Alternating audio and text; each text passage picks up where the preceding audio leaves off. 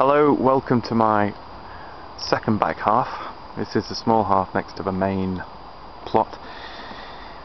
This is largely the workhorse of the main plot, and I think I've said in previous entries that I largely use my greenhouse for propagating and seed setting off early in the season.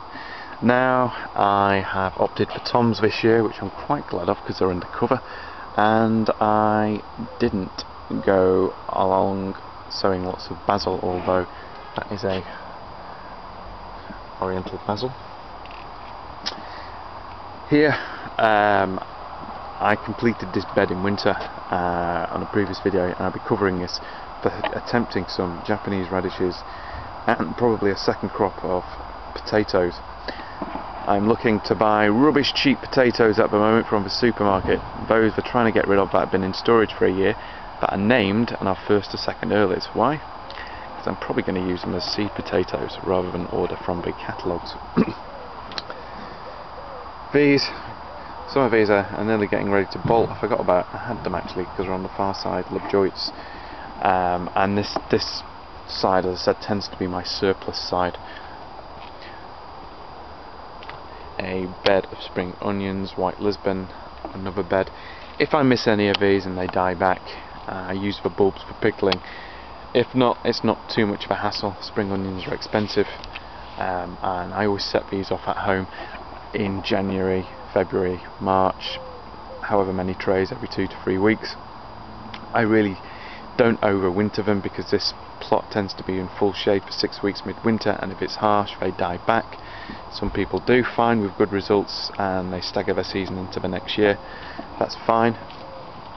I'm at the lowest part of the allotment here and it can flood, so all these are raised.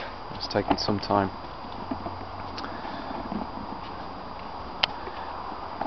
Going over here, my cold frame is most useful. It needs a bit of fixing. It holds up to 32 trays. I think you can see in there, up and down. The down level tends to get a bit leggy. I can allegedly move these trays so I could use it as a small cloche, I suppose, but I've only done it once or twice, and I continue to use for growing seeds throughout.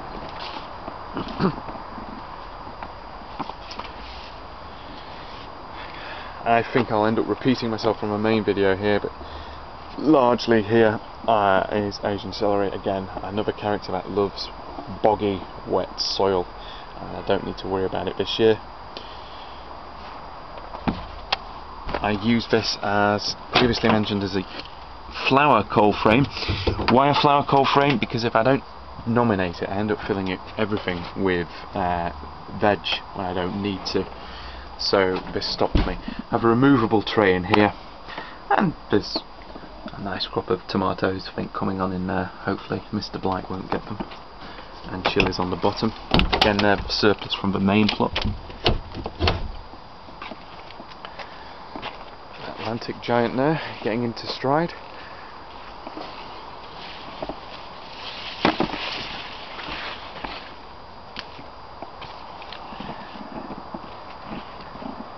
Now these were my worst spring onions. Sorry, these were my worst onions from seed. All the best ones I put on the main plot.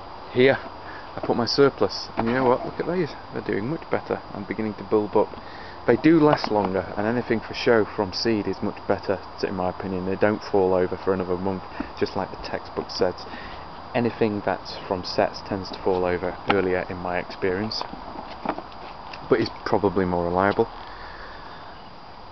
I'm gonna get ready to have to move these this weekend.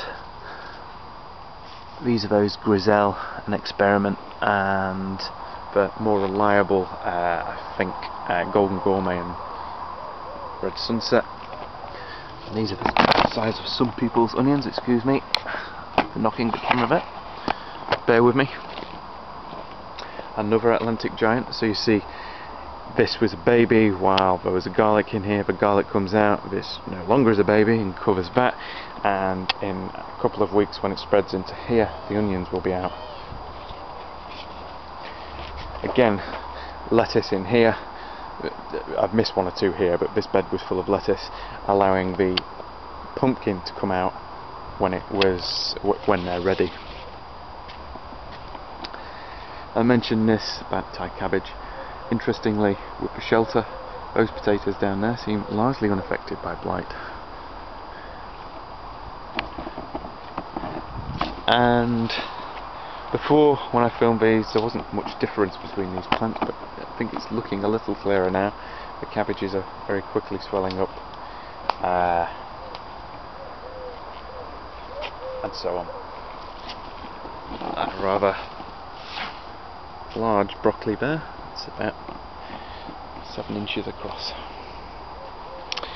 Well, I hope you found that useful. As I said, this back half largely is a nursery bed, spare plants, and it doesn't look quite as pretty as the other half, but down the side is soft fruit, various kinds that I've collected over the years, and some of this is going to be moved in time for next year.